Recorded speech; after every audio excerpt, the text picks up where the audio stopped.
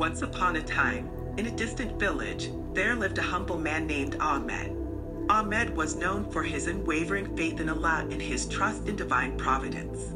He believed that everything happened for a reason and that Allah would always guide him on the right path. One day, a severe drought struck the village, and the crops withered away. The villagers were worried and desperate for rain. Ahmed, however, remained calm and continued to trust in Allah's plan. As the days went by without rain, the villagers grew more anxious. They decided to take matters into their own hands and began storing water and rationing it carefully. Ahmed, on the other hand, relied on his faith and did not take any extra measures. One evening, a stranger arrived in the village. He had a long, gray beard and a peaceful aura around him. The villagers approached him, seeking guidance and a solution to their predicament. The stranger listened attentively and then addressed the crowd. "My fellow villagers," he began, "I see your worry and concern over the drought.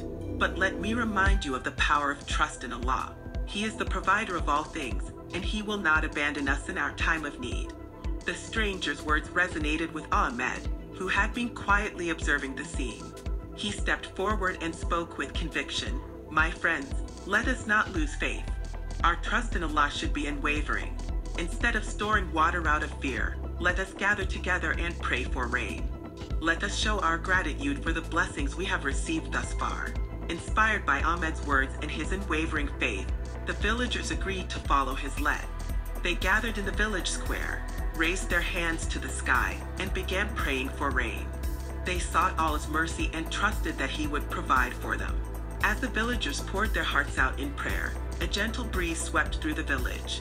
Clouds started to form in the sky, and soon enough, raindrops began to fall. The villagers rejoiced as the rain quenched the parched land, bringing new life to their crops. Through this experience, the villagers learned the valuable lesson of trust in Allah. They realized that sometimes, in their moments of doubt and worry, it was essential to rely on their faith and trust that Allah had a plan for them. Ahmed's unwavering belief in Allah's guidance had not only inspired the villagers but also reminded them of the power of trust and reliance on the divine. From that day forward, the village continued to face challenges, but the lesson of trust in Allah remained etched in their hearts.